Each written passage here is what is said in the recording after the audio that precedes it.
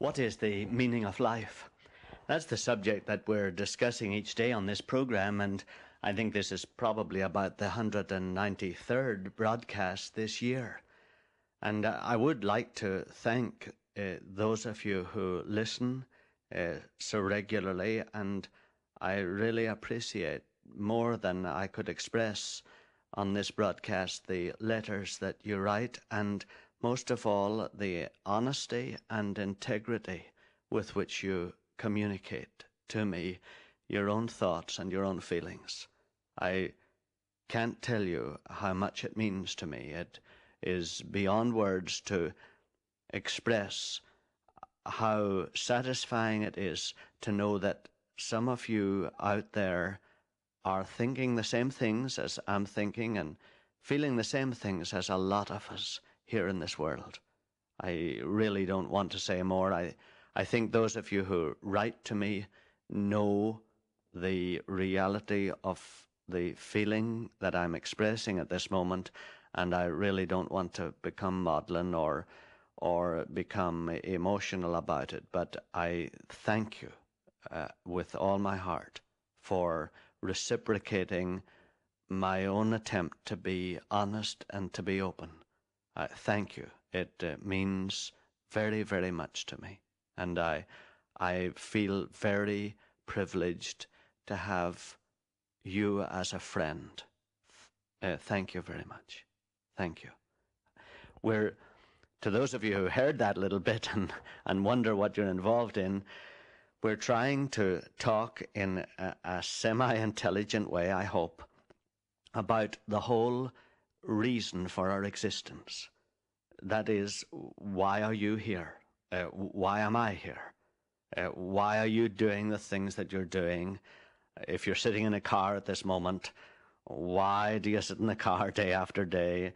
If you're at home, why do you go home and eat supper?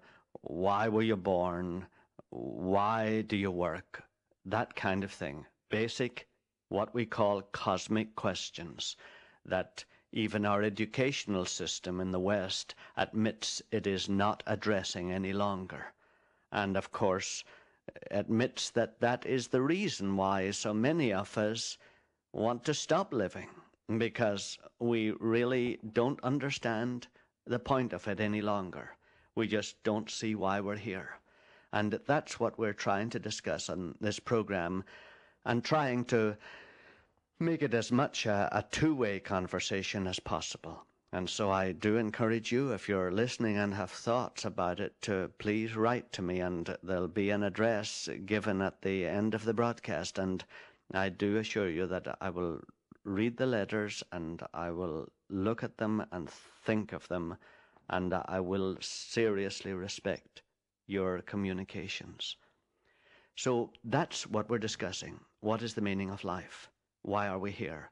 And away at the beginning of this year, we tried to establish some intellectual basis for our belief that there was an intelligent mind behind the universe.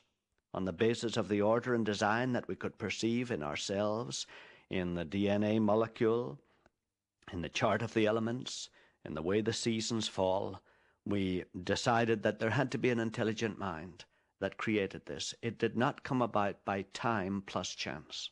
If it came about by an evolutionary process, then it was an evolutionary process that had a built-in plan or design.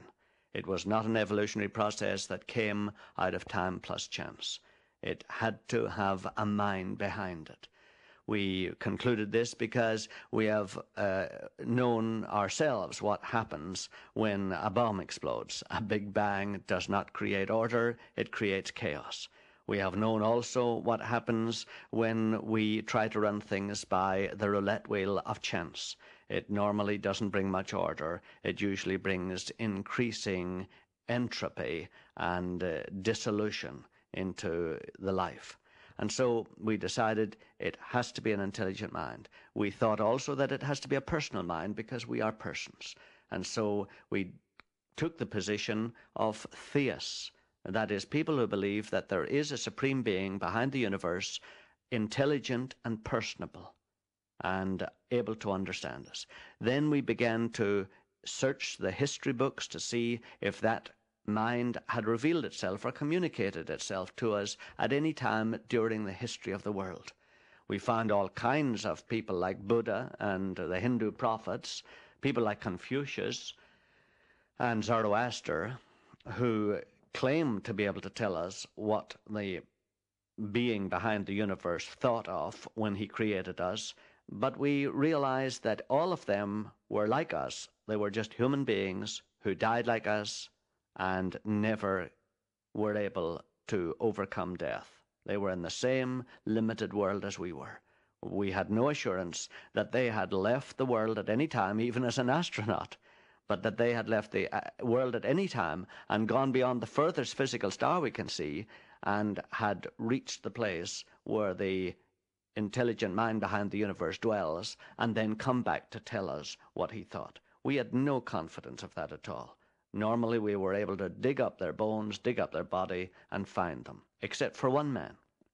He lived in the 1st century of our era, and he died, but he came to life again, and seemed to be able to break through death whenever he chose.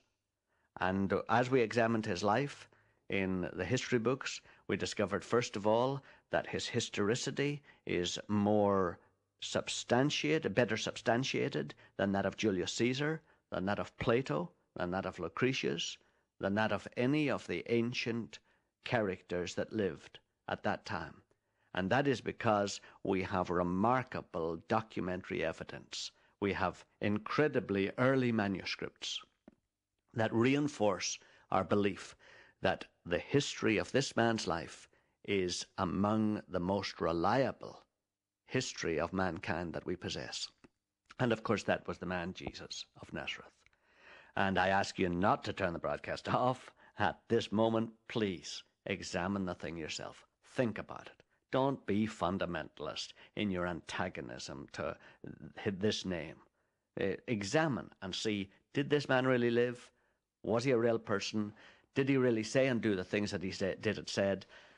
And in the light of that, what do we conclude? Well, we have concluded, having examined the fact that he was able to overcome death and go through death and come back whenever he chose, and in the light of the fact that he had power over disease and nature, and that he lived the most ethical life that any man has ever lived, we concluded that he was speaking the truth when he said that he was the Son of the Maker of the world, and that he existed with his Father before the world was ever created.